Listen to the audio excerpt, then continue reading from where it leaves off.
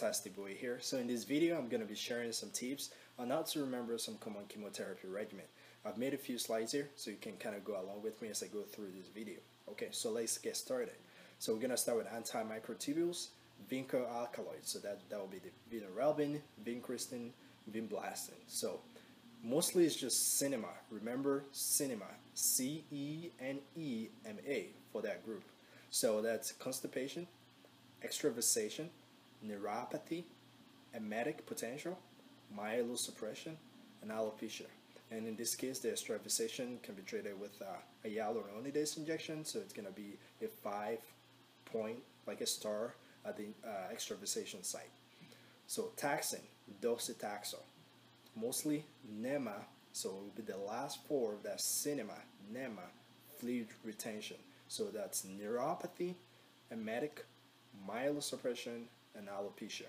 So in this case, for the fluid retention, you have to pre-medicate with dexamethasone. So use 8 milligrams BID 3 days. So remember, 8 BID 3D.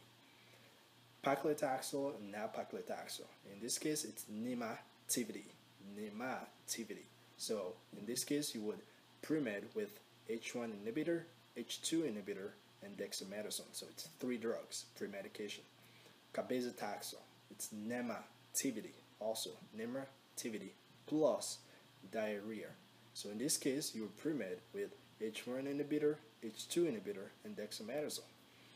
Lastly, is sabepilone. This is a weird one. It comes after the other taxanes have been used.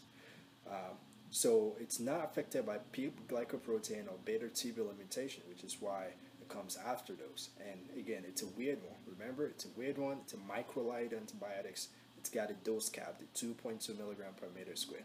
Also have Nemativity. But in this case, you only pre-med with H1 and H2. So remember, the first pre-med we talked about was for taxane, just dexamethasone, followed by docetaxel, followed by pacli and nab-pacli, and that's 3, H1, H2, and dexer.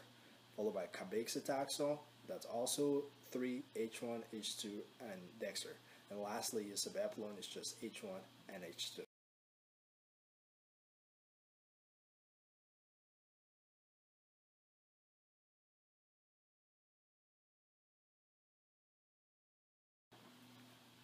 So next up are the topoisomerase inhibitors. So with topo 1, irinotecan, iran to the camptoser for the brand name. You would also hear iran to the can, just the part of the diarrhea part of irinotecan. So I bolded the horror of the ran and H of the dar and H of the diarrhea. So which gives RH squared. So you would dose adjust for renal issues, hepatic issues, and hematologic issues. So that will be the neutropenia, thrombocytopenia, anemia. Also for the diarrhea, remember, it's really important with irinotecan. So early diarrhea within 24 hours, you do atropine, or you can do Lomotil. So you can either do atropine or Lomotil. For the delayed, you either do loperamide or octreotide. And the way you can remember this is alphabetical. So atropine, Lomotil, loperamide, and octreotide.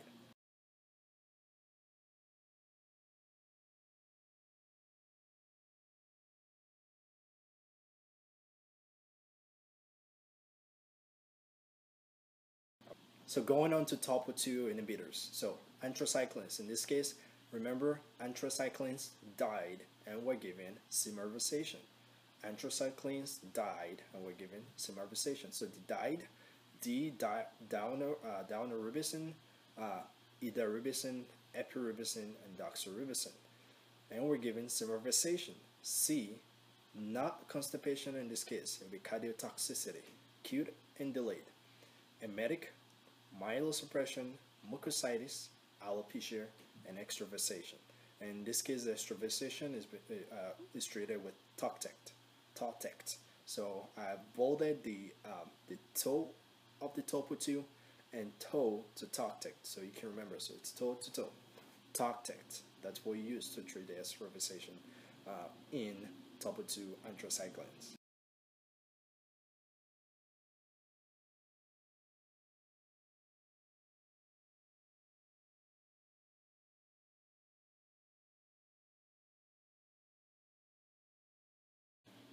And lastly here, the alkylating agent. So we're gonna start with the platinums. Cisplatin, cis. Cis motto is never argue with a neurologist. So the motto, OTTO of the motto is for ototoxicity. NEF, NEP of the never, as I wrote there, is nephrotoxicity. And the neuro part of the neurologist is for neurotoxicity.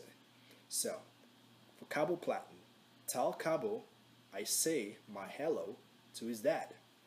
My hello, myelosuppression. Cabo, myelosuppression. Tell Cabo I say my hello to his dad. Oxaliplatin, that's the last one. Also the weird one. It's not nephro. So remember, oxali, not nephro. So if it's not nephro, then it would be myelosuppression, neurotoxicity. And the neurotoxicity in this case is acute and delayed. Okay?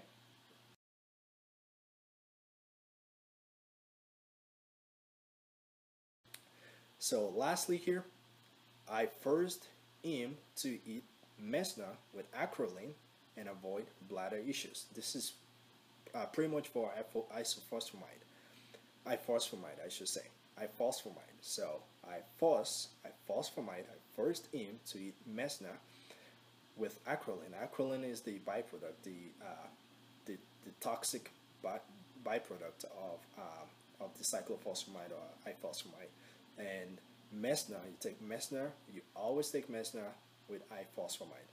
With cyclophosphamide, you only take mesna if you're taking a dose over 1800 milligrams per minute. And that's all I have. Hopefully this will be an easy way for you to remember this chemotherapy regimen because there's a lot of them out there.